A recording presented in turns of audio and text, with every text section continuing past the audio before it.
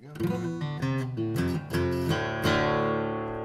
name's Rob Brown. I am the owner and luthier at Axis Guitars, located out of West Oakland, California. Cool, man. So Rob, why don't you tell us a little bit about yourself? How long you've been doing this? Too long. I've been doing this about a little over 16 years now. Okay. I went to Roberto Venn School of Luthier in 99. And it's about at the time it was about a almost 5 month vocational program. I think it's a little bit longer now. They have more repair and even an amp repair course worked in now.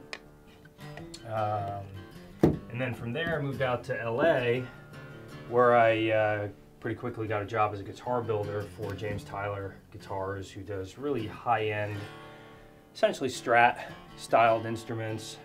Worked a lot for the local sort of studio and pro community, as well as, you know, everybody else in between. And then years go by and I got more drawn towards repair. So I eventually moved up to the Bay Area for a change of scenery and have been doing repair for pretty solid over 10 years now. That's awesome. Yeah. So this guitar is what is it again, Dan? Martin D42. Martin D42, and we are going to put a pickup in it around the strap. Excuse me, not we. Rob here. Oh, you know, it's always a group effort. The magician. Today you worked on a pickup for an acoustic guitar. I did. I put a K&K transducer passive pickup in a beautiful Martin. All right, so here's what we're putting in the guitar. 3 small transducers. These will glue onto the bridge plate in between each pair of strings. This goes to your output. Super simple, amazing sound. No battery to worry about, no electronics to worry about going down while you're on tour, on stage, recording. To be truthful, from my ear, I really wanted to just hear the natural sound of the instrument reproduced. I really don't want to hear something different than what the instrument's doing acoustically.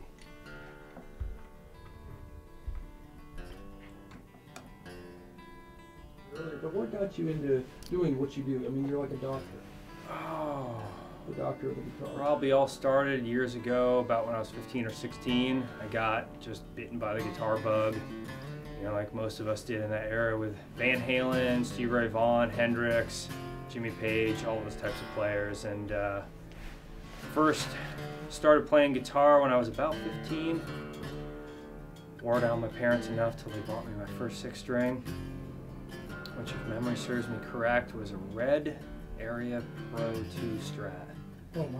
Yeah.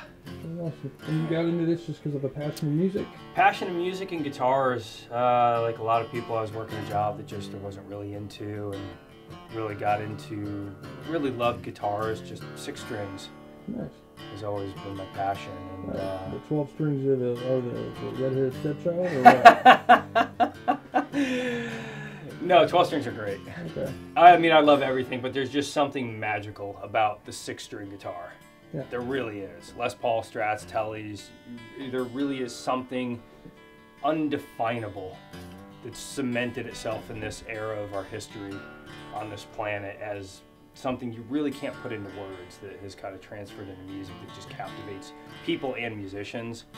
And really a lot of it for us that play is it's based around guitar. And the body of the work comes from the machine. Exactly, yeah. Just the sound, all the different styles of music.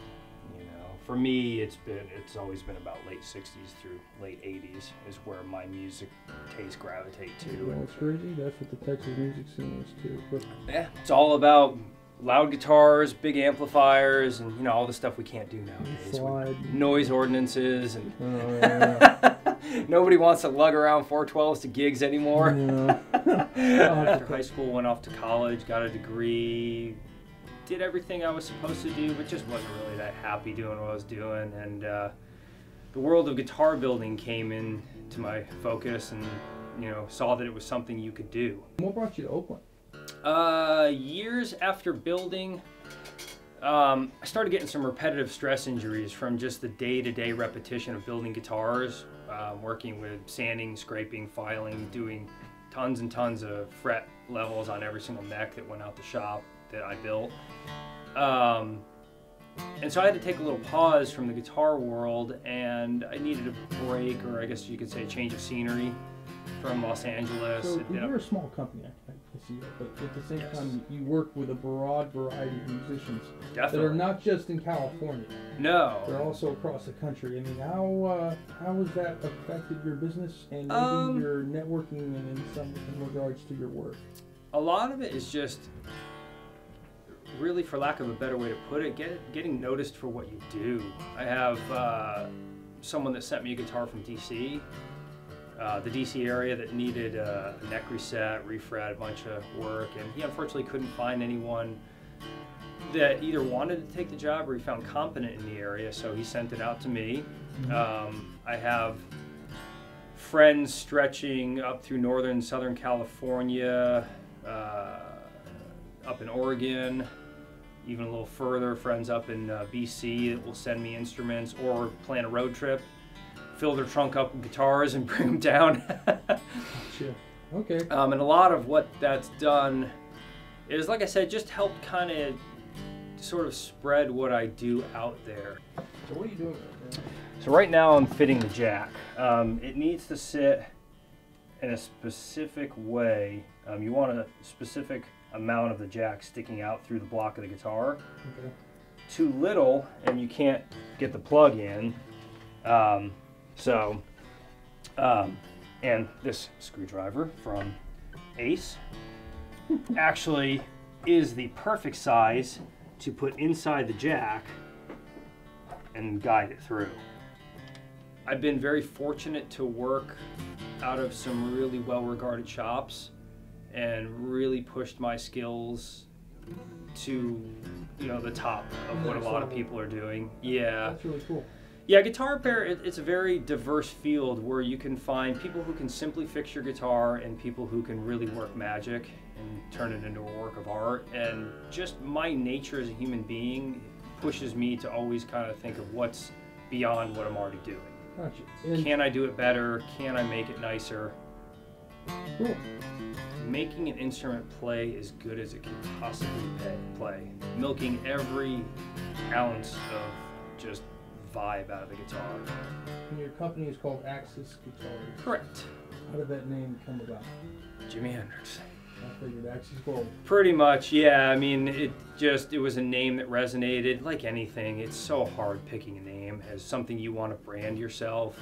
And it also seemed to harken back to a time which I find myself gravitated towards, late 60s, through the 70s, through the 80s, when you had an aesthetic of small business service stations, you know, the gas stations where they also had, oftentimes they'd be family owned, really great branding and logos with classic cars. It wasn't corporate America then, it was maybe the America's America. Yeah, it was more so of, you know, it was at the time where the American dream really, those two words actually still held a lot of weight. And would you say you're living the American dream now?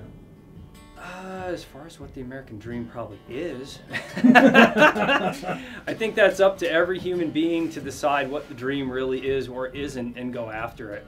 Cool. Okay, man. Well, hey, pleasure to meet you. Yeah, you too, Houston. Thanks, man.